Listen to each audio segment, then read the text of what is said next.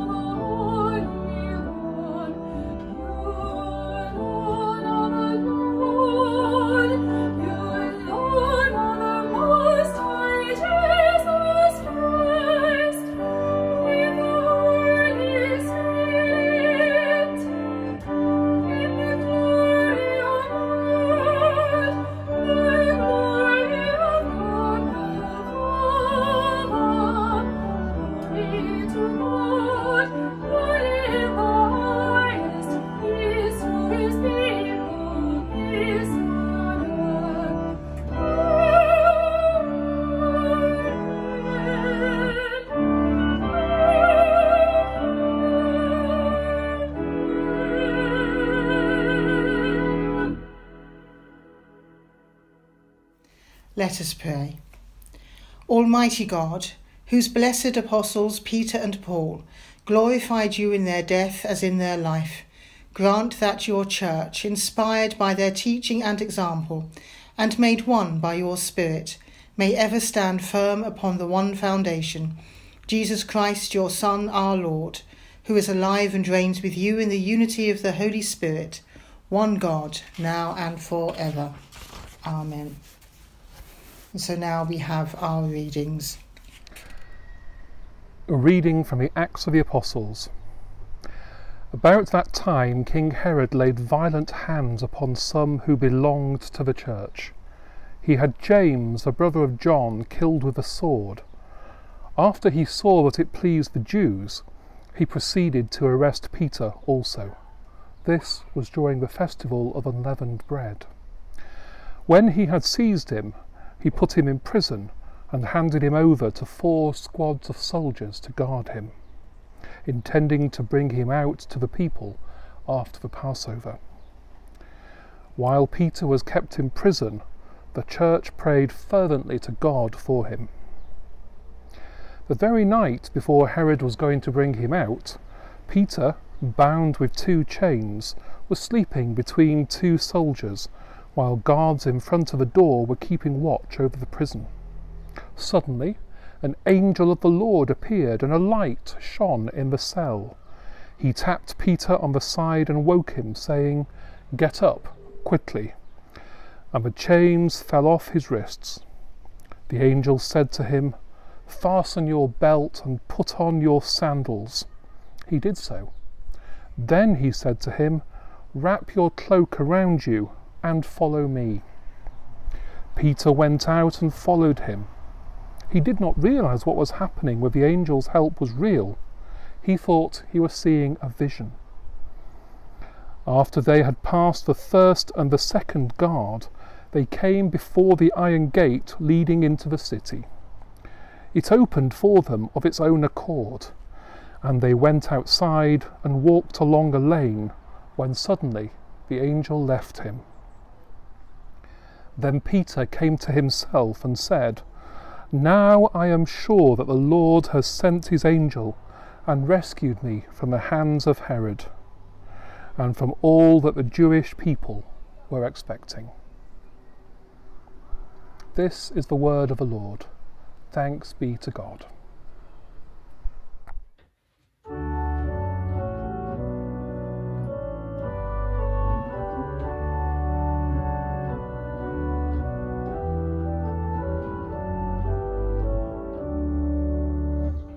Glorious things are spoken of you, Zion, city of our God.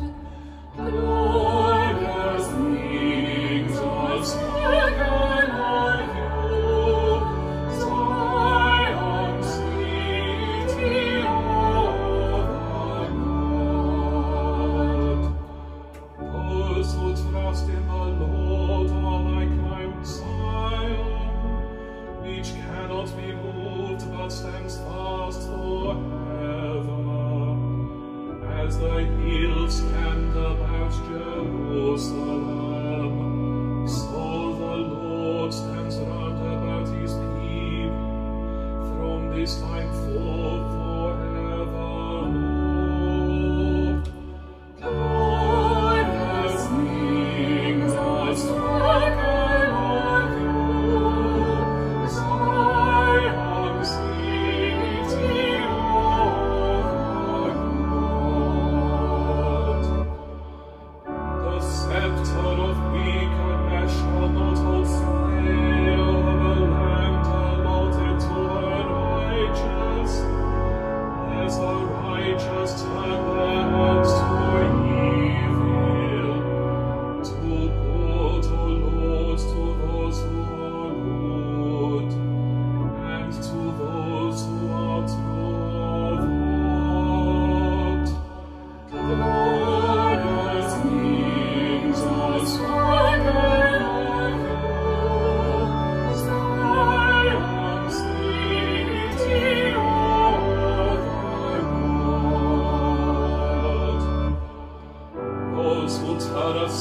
to crooked ways, the Lord shall take away with evildoers, but let there be peace upon his land.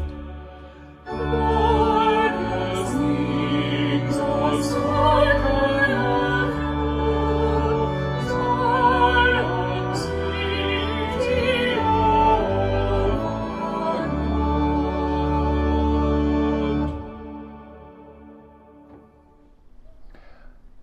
A reading from 2 Timothy chapter 4. As for me, I am already being poured out as a libation, and the time of my departure has come. I have fought the good fight, I have finished the race, I have kept the faith. From now on there is reserved for me the crown of righteousness, which the Lord, the righteous judge, will give to me on that day, and not only to me, but also to all who have longed for his appearing. But the Lord stood by me and gave me strength, so that through me the message might be fully proclaimed, and all the Gentiles might hear it. So I was rescued from the lion's mouth. The Lord will rescue me from every evil attack, and save me for his heavenly kingdom. To him be the glory for ever and ever. Amen. This is the word of the Lord. Thanks be to God.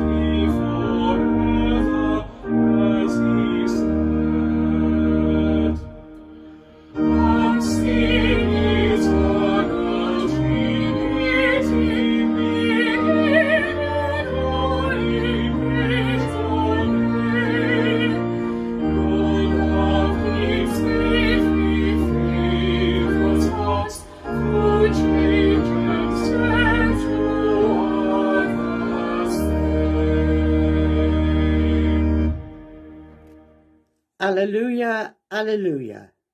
I do not call you servants, but friends, because I have made known to you everything that I have heard from my Father. Alleluia. The Lord be with you, and also with you.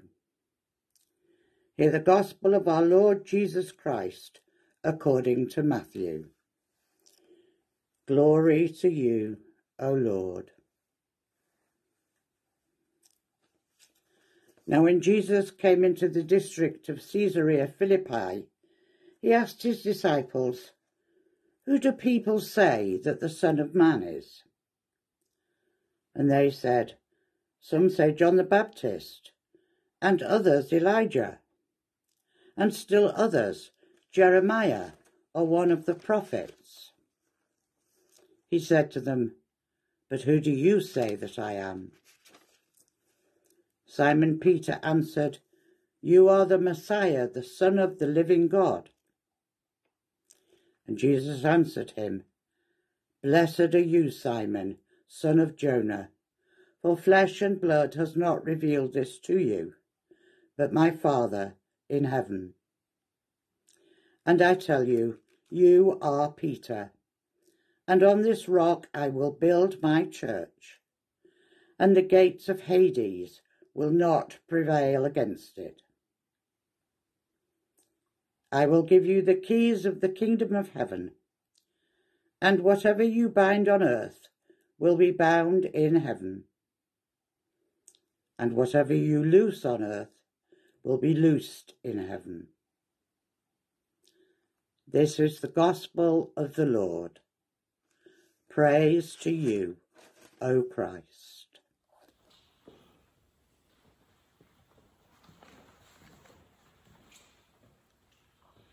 May it be given to me to speak in the name of the living God, Father, Son, and Holy Spirit. Amen.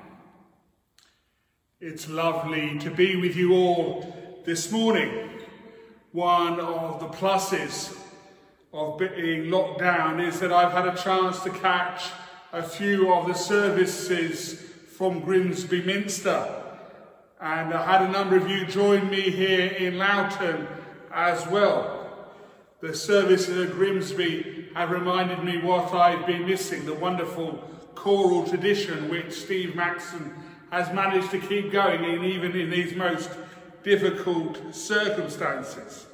And it's been a pleasure to experience them afresh. And I was delighted to be able to come and preach this morning. And it's great to be back here, or back with you in Grimsby Minster for this feast of St. Peter and St. Paul. This time of year marks our priestly, those of us who are priests and deacons, our ordinations. So this weekend is 7 years since I arrived in Grimsby as a young, fresh-faced, good-looking curate. Now look at me. The feast of St. Peter and Peter himself, the apostle, has been an important figure for me as long as I can remember. One of my earliest school memories was taking part in a school passion play, like the annual Lyle Marsden performance I can remember. I was cast as St. Peter, and I remember the direction given to me by my teacher: enthusiasm, be enthusiastic.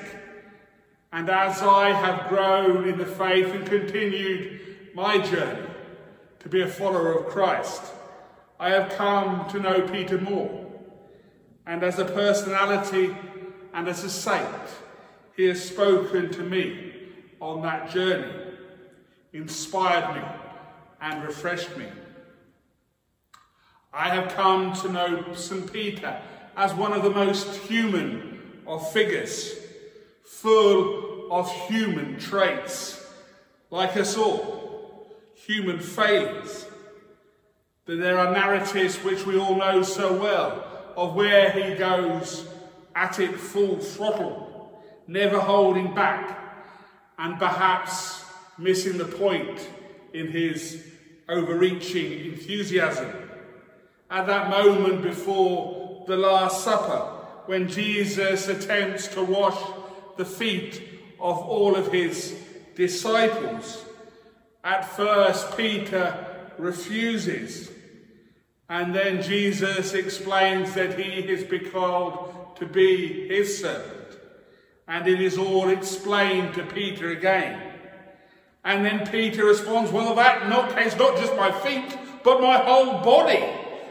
You can, well, I can see the enthusiastic response, wanting always to take it to the next level. Being so enthusiastic, Peter often makes mistakes. And sometimes these mistakes were as full in his life as the blessings. His love for Jesus sometimes meant he lost sight of his own failure and limitations. Later, at that same Last Supper, Jesus forgets his own failings, his own limitations in his humanity, and declares to Jesus that he will go with him to prison and to death. Jesus replies, knowing Peter better than he knew himself, says he'll actually deny him 3 times.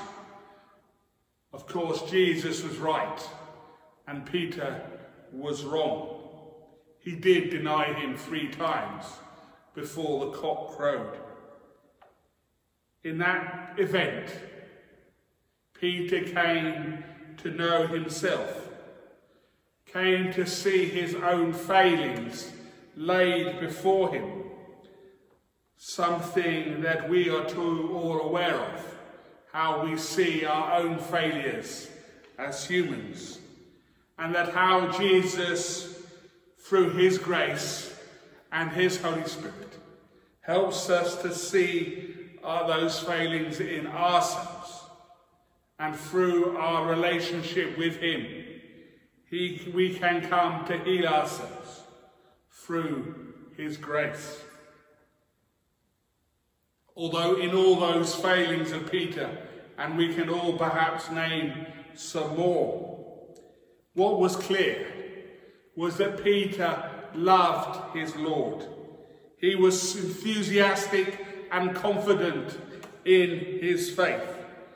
And we hear again in our gospel this morning the depth of that faith and the love he has for Jesus. You are the Messiah, the Son of the living God. And Jesus answered, blessed are you, Simon, son of Jonah, for flesh and blood has not revealed this to you, but my Father in heaven. For in Peter we see a follower in Christ, enthusiastic and confident in his faith. He knew Jesus and was confident that he was more than teacher, more than just a rabbi. He knew that the man so enthusiastically that he followed, so enthusiastically, was the Son of Man. We think Peter was a little older than the other disciples around, and in another set of circumstances, he perhaps would have been the leader, the rabbi there. But he knew that Jesus was with him, and that Jesus, the Son of Man, was called to be the leader, and he to be a follower. And it takes a special faith, a special kind of understanding of the circumstances that are laid before you, to deny yourself a role which you think should rightly be yours, and to take a different one. Peter so enthusiastically took this role again, to be the follower of Christ. It was for all these reasons, perhaps, that Jesus chose Peter to be the rock, and the rock on which the followers of Christ would build their church. The decision, when you think about it, is a profound one and tells us more about vocation, reminds us again about God's love and understanding. In choosing Peter to become the rock on the church, he wasn't choosing perfection. He wasn't choosing a human that always made the right calls. He wasn't picking a person who didn't make mistakes. In calling Peter, Jesus was calling a broken man, someone whose life was full of mistakes, someone who sometimes lacked the courage to make the right call, a human who was frightened and scared. In picking Peter, Jesus was calling a human, like you and me. Because in building the church on Peter, he knew he was a follower who was full of love, the love of God. He was picking someone who was enthusiastic, who lived for the gospel and the way of Christ. He was picking someone who had human traits and human failings. This didn't matter because at this stage, having come and dwelt among us, Jesus understood human failings as better than anyone. So what mattered more was picking someone who had that love of God in their hearts. Someone who was always willing to try again. Someone who was enthusiastic to keep on trying. Enthusiastic to tell and show more people the love of God. And in Peter, we have the perfect example of this. So why does that matter to us here this morning? When we try and follow the way of Christ, how can Peter help us on our own individual journeys? Well, firstly, he reminds us that we are all good enough. That Jesus understands that we make mistakes, that he doesn't let them dominate us, so neither should we let our mistakes dominate our journey from this point on. We have to put them aside, learn from them, and start afresh. Jesus calls you and me, like Peter, not because we are perfect, but because we are human, and wants us to be the best human that we can be, to enthusiastically continue to try and be the best that we can. But understanding that on that journey, on that search, on this way of Christ, we will make mistakes. We will need to try again. And that is how God calls each of us, to keep on trying and have another go. Jesus calls us to love him enthusiastically with all of ourselves, to give ourselves up to that love. Sometimes to be over the top in understanding God's love for us, to be able to take the love of God to the next level. If we can set our hearts like Peter set his, we too can come to understand and know more of God. We can deepen our relationship with him, and God can lead us and help us to be the humans he calls us to be. And as he calls us, like Peter too, we will find a friend in Jesus, just like Peter did. Amen.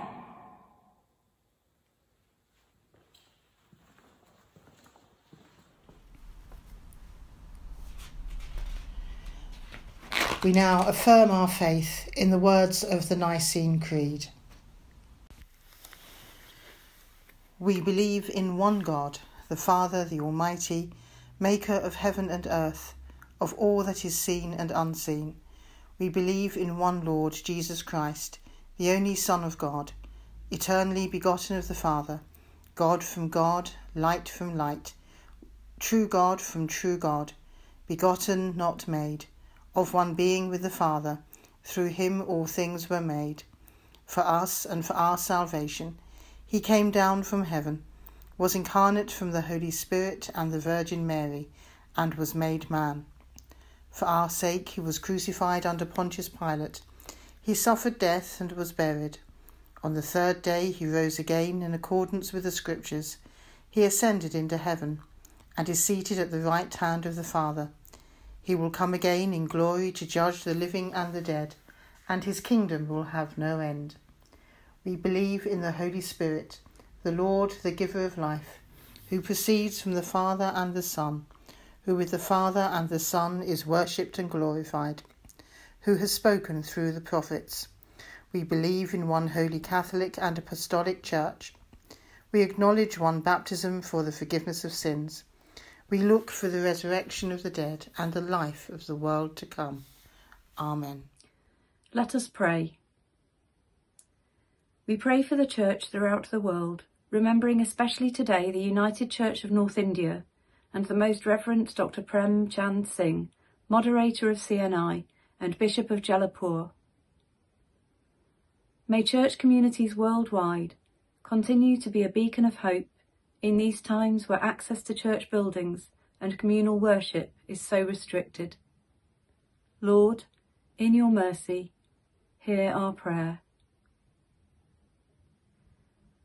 We pray for the Queen and all those who serve our country in positions of authority.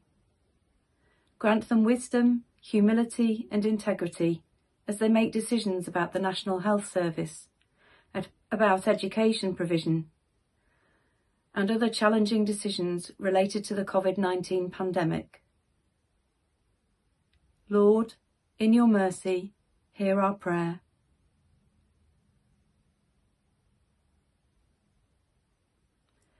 We pray for our parish in the heart of Grimsby, for our bishop, for our clergy, Catherine, Pat and Jan, and for all those who support them, particularly the church wardens, the staff at the parish office, the director of music and their families.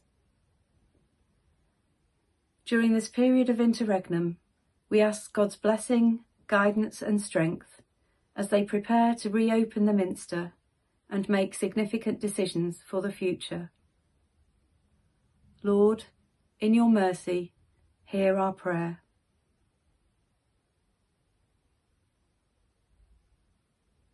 We pray for Derek, Mary, Susie, Alan, Kane and Barbara, and those whose needs are known to God alone. May they and those whose pain is known to you find comfort and peace in the knowledge of your enduring love. We pray also for mothers-to-be and their partners at this time of great uncertainty, that they may feel supported in their isolation. Lord, in your mercy, hear our prayer. We pray for the deceased, remembering today especially Mary, Mick and Gaynor. May perpetual light shine upon them, and may they rest in peace. Lord, in your mercy, hear our prayer. In a moment of silence, we call to mind all our unspoken prayers.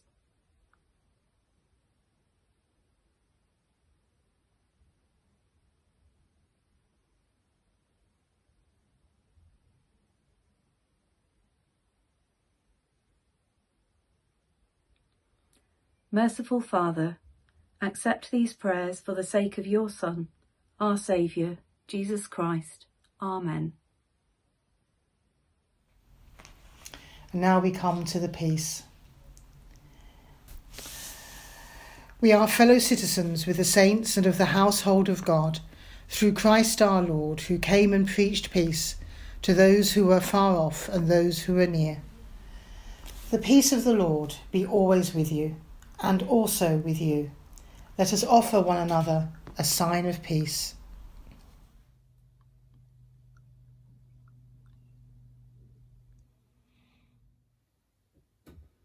Thank you.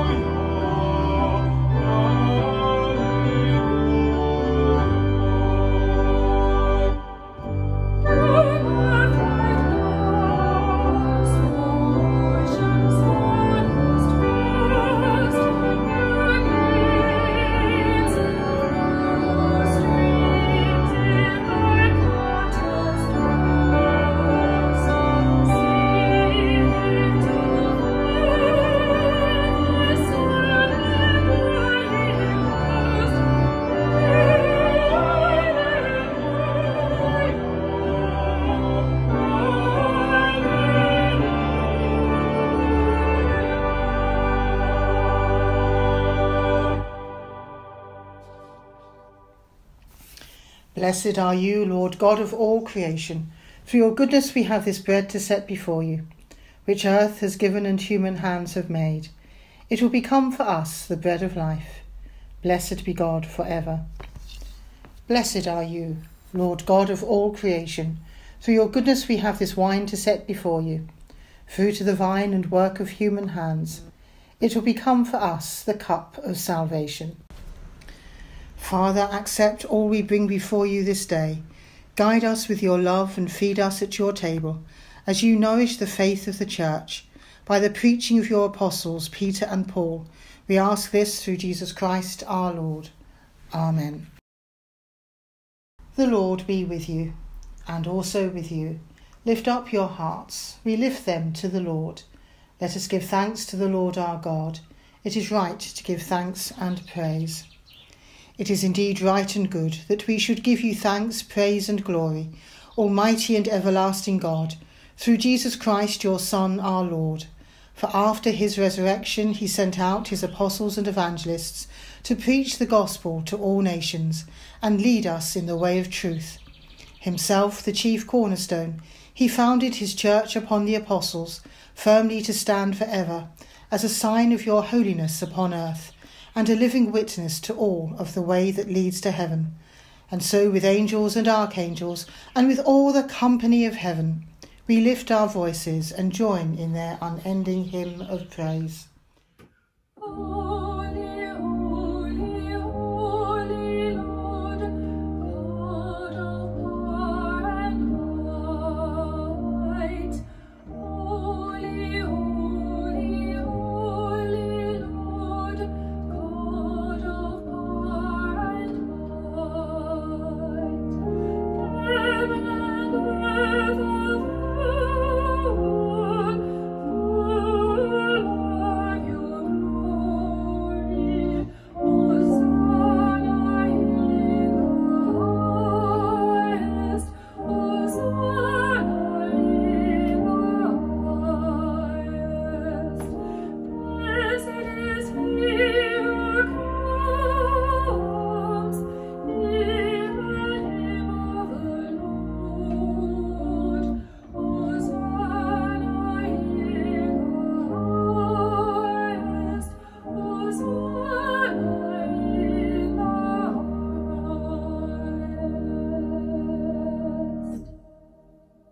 Lord, you are holy indeed, the source of all holiness. Grant that by the power of your Holy Spirit, and according to your holy will, these gifts of bread and wine may be to us the body and blood of our Lord Jesus Christ, who, in the same night that he was betrayed, took bread and gave you thanks. He broke it and gave it to his disciples, saying, "Take, eat. This is my body which is given for you. Do this in remembrance of me." In the same way, after supper, he took the cup and gave you thanks. He gave it to them, saying, "Drink this, all of you. This is my blood of the new covenant, which is shed for you and for many for the forgiveness of sins. Do this as often as you drink it, in remembrance of me." Great is the mystery of faith. Christ has died, Christ is risen, Christ will come again. And so, Father, calling to mind his death on the cross, his perfect sacrifice made once for the sins of the whole world, rejoicing in his mighty resurrection and glorious ascension, and looking for his coming in glory, we celebrate this memorial of our redemption. As we offer you this, our sacrifice of praise and thanksgiving, we bring before you this bread and this cup, and we thank you for counting us worthy to stand in your presence and serve you. Send the Holy Spirit on your people, and gather into one in your kingdom all who share this one bread and one cup, so that we, in the company of Mary, the Mother of God, St. James, St. Hugh, St. Mark and St. Martin, and all the saints, may praise and glorify you forever, through Jesus Christ our Lord, by whom, and with whom, and in whom, in the unity of the Holy Spirit, all honour and glory be yours, Almighty Father, for ever and ever. Amen. As our Saviour taught us, so we pray. Our Father in heaven, hallowed be your name. Your kingdom come, your will be done, on earth as in heaven. Give us today our daily bread. Forgive us our sins as we forgive those who sin against us. Lead us not into temptation, but deliver us from evil. For the kingdom, the power and the glory are yours, now and forever. Amen. We break this bread to share in the body of Christ. Though we are many, we are one body, because we all share in one bread. Jesus, Lamb of God, have mercy on us.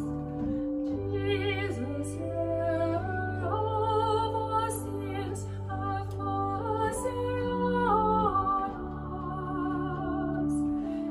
Jesus,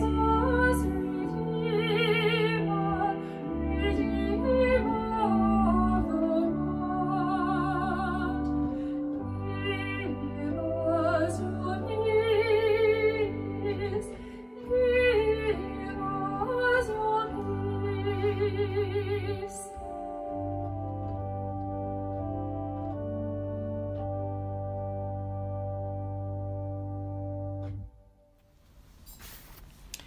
Here is the Lamb of God who takes away the sin of the world. Happy are those who are called to his supper. Lord, I am not worthy to receive you, but only say the word, and I shall be healed. The body and blood of our Lord Jesus Christ keep us in eternal life. Amen.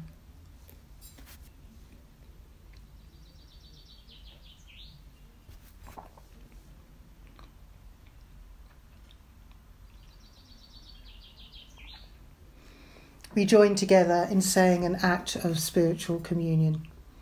In union, dear Father, with Christian people throughout the world and across the centuries gathered to make Eucharist, hearing your holy word and receiving the precious body and blood, I offer you praise and thanksgiving, even though I am exiled from tasting the bread of heaven and the cup of life. I pray that you will unite me with all the baptized and with your Son who gave his life for us. Come, Lord Jesus, dwell in me, and send your Holy Spirit, that I may be filled with your presence. Amen.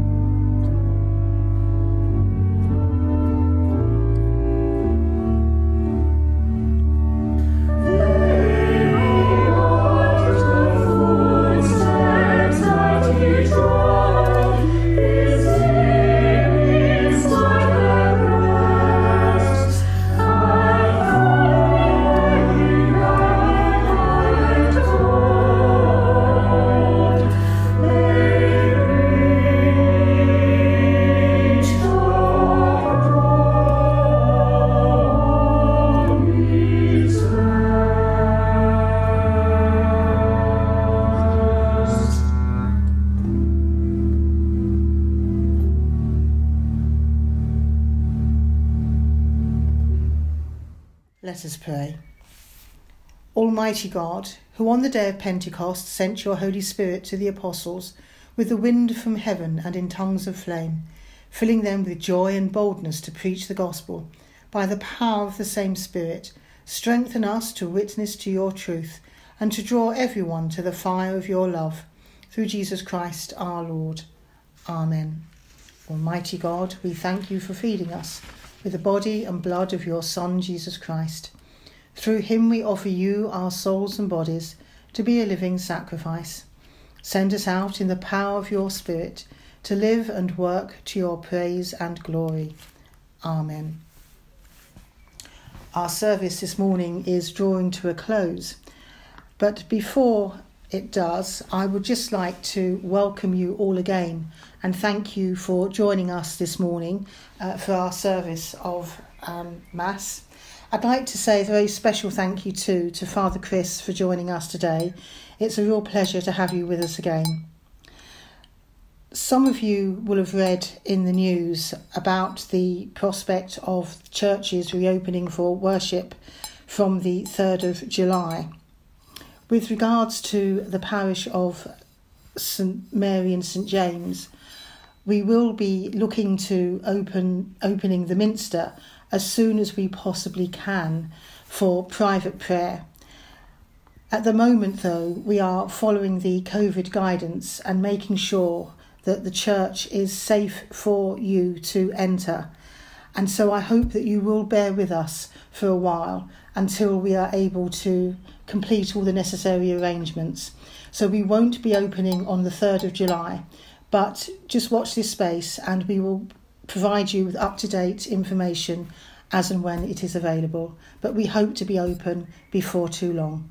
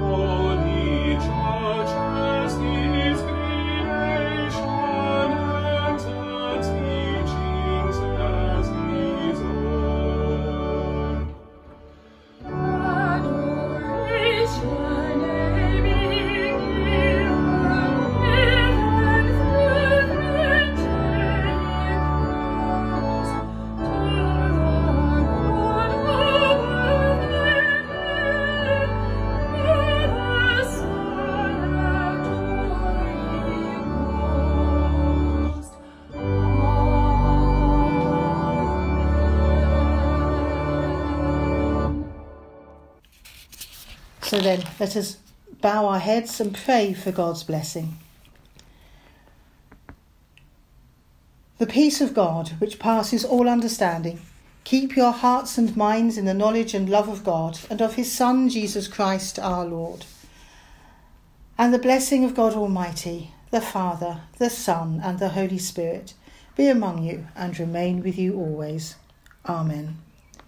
Go in peace to love and serve the Lord. In the name of Christ. Amen.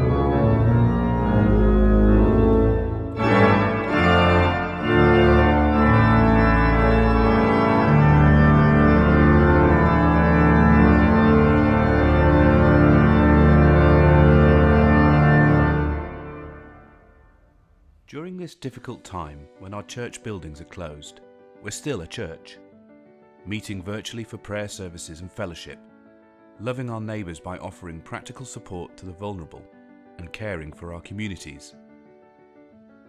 The work of our church is reliant on people's generosity. If you're able to give more at this time, here's how you can help.